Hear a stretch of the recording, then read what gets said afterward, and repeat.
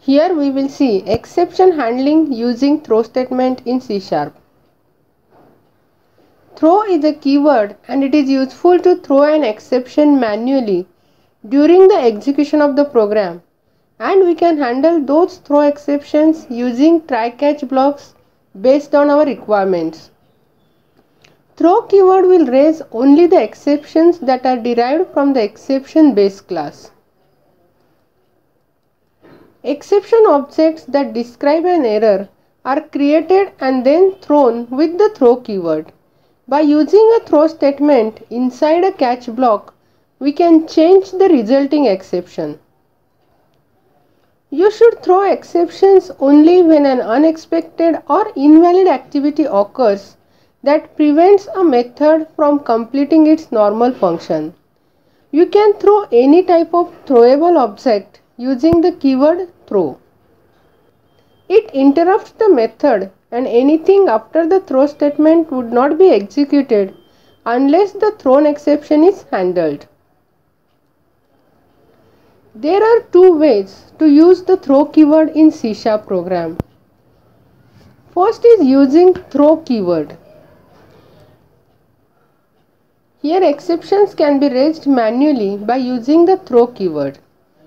Here throwing an exception works anywhere in the program.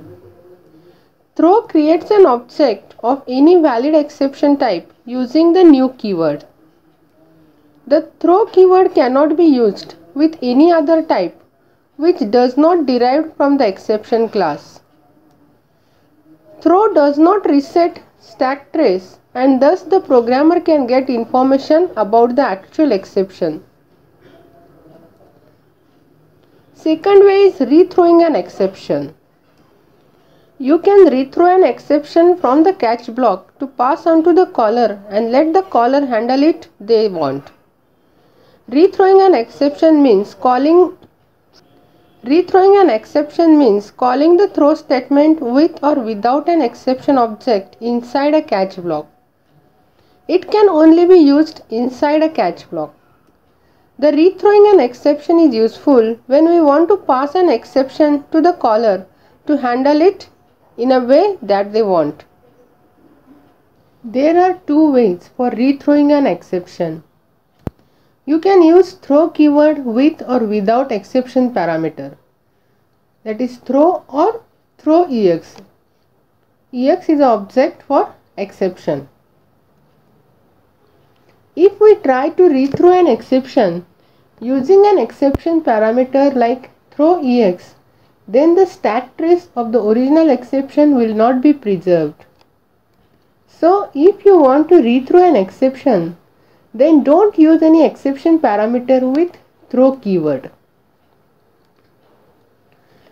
Throw ex reset the stack trace so the error appears from the line where the throw ex was written. It is a good programming practice to use throw rather than throw ex as it provides accurate stack information. Difference between throw and throw ex is throw is used to throw current exception, whereas throw ex mostly used to create a wrapper of exception. Throw does not reset stack trace and you will get information about the original exception. Throw ex will reset your stack trace so the error will appear from the line where throw ex is written. This diagram specifies how throw and throw ex scenario works. If you use only throw statement, when error 1 occurs, this error is thrown to the next statement. If their error 2 occurs, then it will display error 1 plus error 2. That is, stack trace is maintained. And if we use throw ex scenario, then when error 1 occurs, this exception is thrown to the next statement. If their error 2 occurs, it will display only error 2.